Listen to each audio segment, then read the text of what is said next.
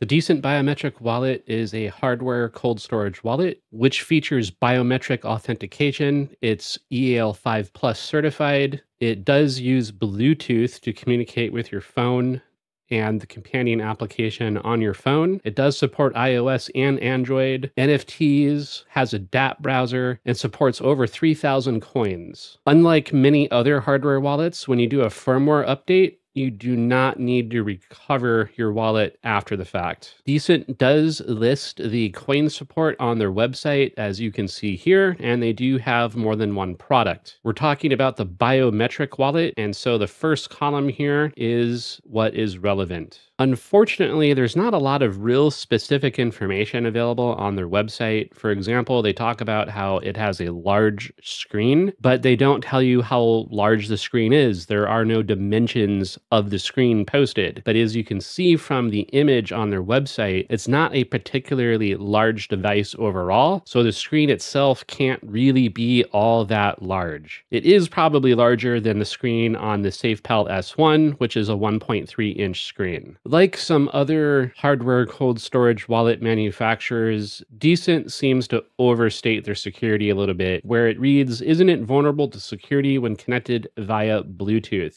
With exception to the publicly disclosed transaction data from the blockchain, all important data is processed inside the security chip in the biometric wallet. Therefore, even if the data transmission in the Bluetooth communication is tracked, the assets inside the cold wallet cannot be hacked." While I understand and follow that logic, when you say things like cannot be hacked, that, in my opinion, is irresponsible because nothing is 100% secure. You got to remember, guys, even places like the Pentagon gets hacked on occasion. So to think that you can go and spend under $200 on a hardware wallet and it's just invulnerable to hacks, that's just ludicrous. They go on to talk about how secure is Decent Wallet, what features are included to enhance security. Decent Wallet is a product made by top experts who have long worked in cryptographic chip and secure OS development. Credit card, banking card, USIM card, T, etc. have been developed for nearly 20 years, and Decent Wallet is developed using security techniques learnt in the field. Using smart card security chip, credit card, and bank sector certified for secure key storage and secure processing of transaction signing. Fingerprint algorithm is mounted on the smart card to process fingerprint information only within the security chip. Proprietary secure OS, which, as I can't find anything on their website to the contrary, the Decent Wallet does not have an open source software. They also say that the Decent Biometric Wallet has been subjected to security inspection by a third-party professional in security auditing, and you can check the contents here. Following the link to read more about the audit, it is apparently CoinSpect that audited the Decent Wallet back in 2020, and they essentially say that it passes the test. They found some issues, the issues were addressed, and these issues are now considered as resolved by the auditor. To be completely clear, this is not a 100% air-gapped wallet. It does not have a camera for QR code scanning either. The firmware update is performed by connecting the device to a personal computer. For those in possession of the OTG cable, the firmware update can be performed directly from the mobile phone, at least from the Android phone. iOS, which is iPhone, is not supported because OTG cable connection is not supported by Apple devices. I think that the Decent Wallet is in fact a